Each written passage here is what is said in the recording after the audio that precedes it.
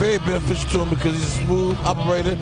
The reason why I think Andre Dirrell is a great fighter, because a great young prospect, because he's a good boxer. He takes his time to set the shots up, and hey, he's gonna be outstanding tonight. Well, Chris Holt looking good. He is ready for action, but he knows he is definitely an underdog, because here comes the hometown hero, Andre Ward. Grew up just 40 miles from here in Oakland, California.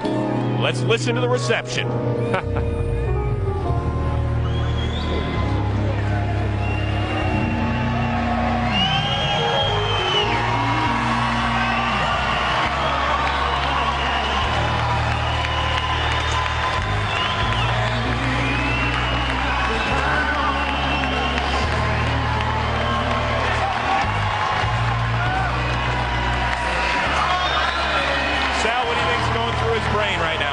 I think he is saying, I got my smooth music. I came out different than anybody. Remember, Roy Jones came out singing and rapping. He came out entirely different. A whole different mood. No doubt a very special feeling for Andre Ward. Once again, fighting right near his hometown of Oakland, California. Guys, before it is fight time, it's time for our predictions. Getting a good look at Andre Ward. He says he's dedicating this fight to his father. It's been almost 3 years since he passed away. All right, gentlemen, prediction time. And Andre Ward, he's a special kid, no doubt. I don't know how high he's going to climb up the boxing ladder, but he's definitely going to win tonight. I've got him winning this one in 5 rounds. Sal, you're never good at this stuff. I'm always good at this stuff. I got him going to the decision because he wants to entertain everybody with his skills. I got him going out in 4 rounds. I think, like my man John says, he likes to put on the show before he ends it. All right, let's see if his actions live up to our words. Right now, let's send it down to Barry Tompkins and Rich Murata. Barry, by the way, I realized we're outnumbered by the bald guys 3-2 tonight. I know, that's very true, and I wanted to mention to you, too, this was my bar mitzvah suit. Good, you look good, buddy. Thank you so much. Still fits. It's amazing, isn't it? Rich, I think Andre Ward had to have looked at what Andre Dirrell did, and I thought Andre Dirrell's performance was pretty slick. Right. I would think that'll give Andre Ward a little bit more impetus. Yeah, I think so, but he's got an impetus enough tonight. I think just from being in this hometown situation, the night of the Olympians, etc. And the thing is, he's been developing. I expect him to get better here tonight because he's been developing. Look at that strong left jab that he showed in his last fight with Ben Aragon. He outclassed Aragon. This was a most impressive performance for the young Ward, and I thought at this point, with the fight was stopped, 4 fights, each one better than the one before. Andre Ward is showing he is learning lessons in the gym and applying them in the ring. Yeah, that's what I really like about him. He says, I take a little something out of every fight and bring it with me to the next fight. It's all learning process. It's exactly what's happening. Let's take a look at the Hooters tail of the tape, see how these two match up with one another. Andre Ward, of course, undefeated in his 4 fights, fighting the most experienced fighter that he will have seen. A guy with 16 fights. Chris Holt has won 12 of those 16, and 8 of them by knockout. The biggest problem for Chris Holt, of course, going to be very much what Juan Camacho had to deal with against Andre Dirrell, and that is trying to get inside the jab of Andre Ward. With that, let's go to the center of the ring and Jimmy Lennon. Jimmy. Well, fans, that coming your way is a special attraction in the middleweight division, and it's all brought to you courtesy of Goose and Tudor Promotions in association with Roy Jones Square Ring, Inc. Introducing to you our judges scoring this bout from ringside, Jack Campbell, Marty Salmon, and Dave Nelson. And our third man in the ring, Marcos Rosales. All right, fans, here we go with the middleweight special attraction scheduled for 6 rounds of boxing. Introducing to you first on my left, fighting out of the red corner, wearing blue trunks with white lettering and hailing from Detroit Lakes, Minnesota. He weighed in at 159 pounds. His record 12 wins, 4 losses, with 8 wins coming by way of knockout. Introducing Christopher Kryptonite Holt. And his opponent across the ring, he is ready to go on my right. Fighting in the blue corner, wearing silver trunks with red lettering. He is proudly representing the Bay Area and fighting out of his home of Oakland, California. His his weight, 159 1/2 pounds. He is undefeated in his campaign in the ring with 4 wins, no losses, 2 wins coming by way of knockout. Ladies and gentlemen, here is the sole U.S. gold medalist in boxing in the 2004 Olympic Games. Please welcome the undefeated Andre S.O.G. Ward.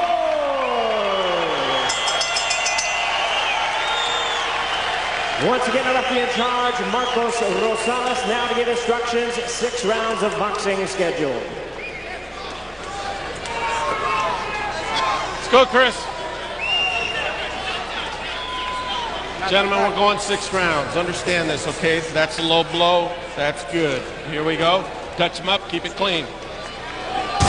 Take a look at the rules here in the state of California. The 10-point must system scoring, of course. 3 knockdown rule not in effect. There won't be a standing 8th count. A fighter can't be saved with the bell in any round except the last round. That's the one rule that is a little bit different. The referee or the doctor can stop the fight. And if there's a headbutt, we go to the showed something. Yeah, I think that was the learning process in that fight, and certainly in his second fight, he got clocked and came back from that. And by his own admission, he said, you know, he got hurt. He was, but you know, the thing is every fighter has to face some adversity, and he found out right then, his second pro fight, that he can face adversity, be hurt, and come back. You have to learn how to be able to collect yourself, gather yourself, Barry, survive, and then come back to fight another round. Yeah, no, that's absolutely right. And every fighter says, you know, until you get hit, you don't know how you're going to come back. Well, Andre Ward knows, and he learned it early in his career. Ward here has totally taken the play away from Holt, who wanted to be the aggressor, really, you know, bang with Ward right from the beginning. Yeah, make him fight, get him into not a street fight so much, but make him fight with him rather than box with him. Back up. Hands up. Box. Let's go to Sean O'Grady right now with a little something on Chris Holt. Sean? Thanks, Barry. You know, Chris wanted to get in this fight, move forward, stay down low, and attack, and bob and weave.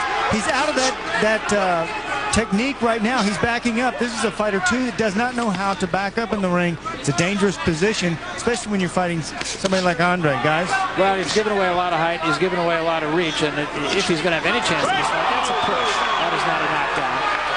But if he's going to have any chance, he's got to get inside the jab of Andre Ward, which he has been absolutely unable to do thus far. You know, I've seen that last little tactic of just pushing the guy down. I saw George Foreman do that once to an opponent, Boone Kirkman. Well, you push me, I push you. And it was by plan when Foreman did it with Boone Kirkman. He wanted to show him how strong he was. He went right across at the opening bell and just threw him down. Well, that jab is a really nice weapon.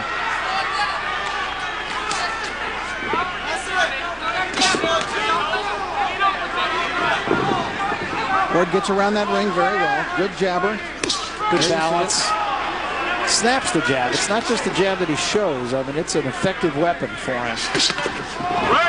That's not a knockdown either, although I'll tell you what, there was a punch involved there.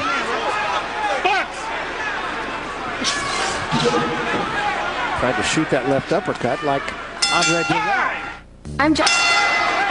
Andre Ward wanted to let him know he could out-strength him in the first round. Look how he just threw Holt to the canvas. Once a little bit later, he'll cuff him to the canvas with his left hand. Neither of those knockdowns, but still they send a little message. That's how Holt is trying to rush in, and that's not an easy thing to do against the guy with an effective jab like Andre Ward. The time he got in for the first time and scored a couple of times to the body. Between rounds, John Hoffman, the trainer of Chris Holt, was telling him, just throw punches. Don't care where they land. Land them on the arm, on his shoulders, on his elbows, wherever. Let him feel you. Let him start wearing him down. Try to take those legs away if you can. Another George Foreman theory. Hit him anywhere. Ward, for his part, is a lot more of a sharpshooter.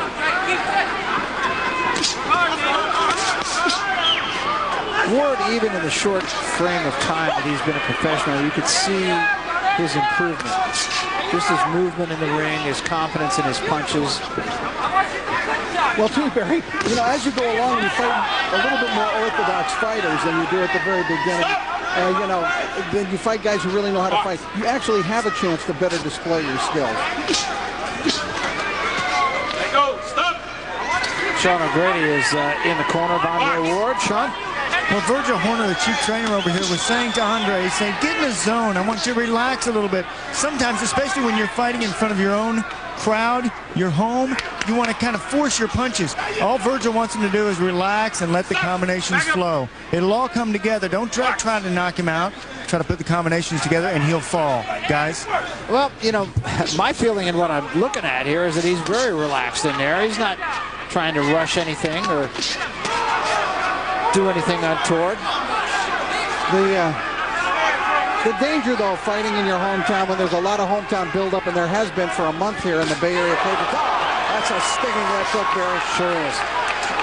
You know, the danger is, and you've seen it so many times with fighters. We saw Dominic Nguyen when he took on Monty Barrett. Earlier this year, Corey Spinks didn't seem totally focused when he fought Zab Judah when he was in his home. And Evander Holyfield when he fought Bert Cooper. Time and again, you know. Nice combination. A right hand and a left hook behind it, and another left hand. That was really just a jab, and it got Holt going backward. That left hook is whistling tonight. A little headbutt from Holt. Holt is coming off a very good victory over Troy Lowry. Good, close, and bloody fight.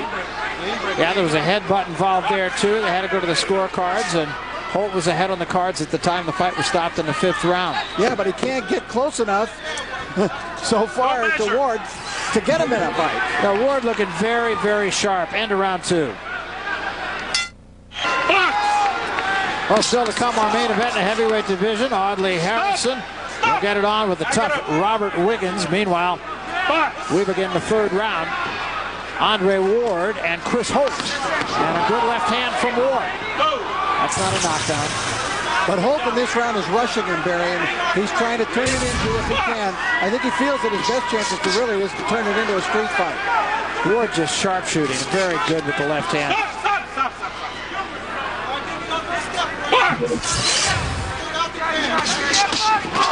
good left hand by Ward. Brings the crowd out of its seat. Really impressed with the left hook that Andre's throwing tonight. That was a right hand lead and a left hook behind it, and another left hand from Ward. And Holt is firing back. Holt will get up, but he is not on real steady pins. Long way to go here in the 3rd round. I don't expect Andre to go wild here because he has a pretty calm demeanor in that ring, as he does out of it. Left hand again slipped in. He's looking to set him up again for another combination. Boy, he slipped a really quick uppercut in there. That was a nice punch. There's that jab. And he's starting to bust up Chris Holt now. Andre Ward is showing a hard jab tonight. It's such a very good offensive weapon for him. Boy, it is. It's a good jab. You know, some fighters would just show a jab and use it as a measuring stick more than anything else. Right. That's not the case here. I don't like that rangefinder jab, that probing jab. What you're seeing here from Andre Ward tonight is using a jab to hurt an opponent. Absolutely. He's starting to really break up. That's a knockdown. His knee hit the canvas. And I'm not sure how much more Chris Holt wants. 6, 7, 8. Very good. Very good. 2. Good left hand. This is not going to go much longer. And the knee, and that's no 3 knockdown rule, but let's see. They'll count right through the bell. See if he gets up. It's the body shots that are really in this round also really bringing him to his knees, literally. Yeah. That was a huge, huge round for Andre Ward. I mean, there's nothing to criticize Andre Ward about at all. The fight may not continue. There'll be some drama over in the corner. I just got a couple things to tell you. Just breathe deep, get yourself together. He ain't gonna recover from that. The punches are staying with him, okay? Start him out with a jab, start bringing the combination. They're gonna stop this fight. And I think it's well stopped. I'll tell you, there's just no criticizing what we saw from Andre Ward tonight. I mean, he was the whole package, in my opinion. It's an impressive performance. I thought his first round may have been just a little tight, but his second and third round, you know, showing more and more skills, tools, every fight, Barry. Yeah, well, we said. I mean, he's a guy who really understands his position and where he is. Take a look at the knockout. See where he strikes that jab from way down low. Tommy Hearns was expert at doing that, and you can throw it down low when you've got that kind of quickness. Look at those body shots. They were just breaking him down. They were the difference in the end, where he had busted him up in the face earlier in the last round. Those last knockdowns really caused a lot by those body shots. By this time, Holt was just about all through. He kept hitting him to the body, and each time he did there, he fell. Well, I mean, a very impressive performance. I don't think there's any grade to give him but an A here tonight. If there's anything, it's, as you said, maybe a little slow in the first round. Audley Harrison and Robert Wiggins when we come back. Yeah, he got the pink shirt on.